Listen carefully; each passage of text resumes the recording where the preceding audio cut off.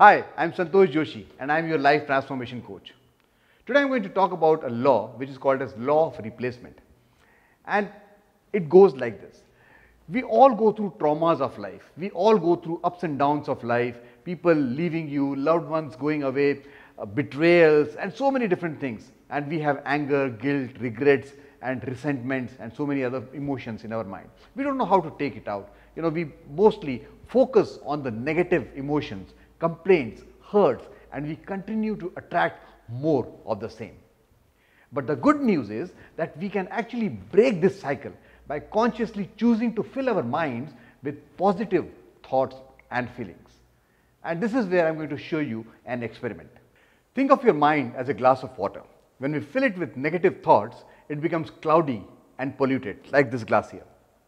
But just like how you can slowly dilute dirty water with clean water, you can replace the negativity in your mind with positive thoughts as well.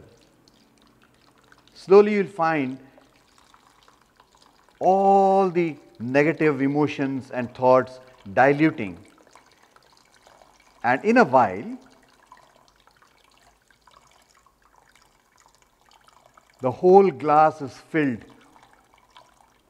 only with clean water. This is called as law of replacement.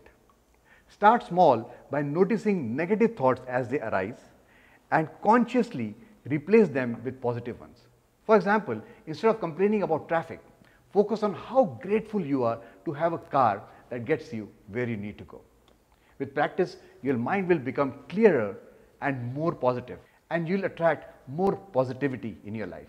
Remember, it's a gradual process and one that's worth in the end.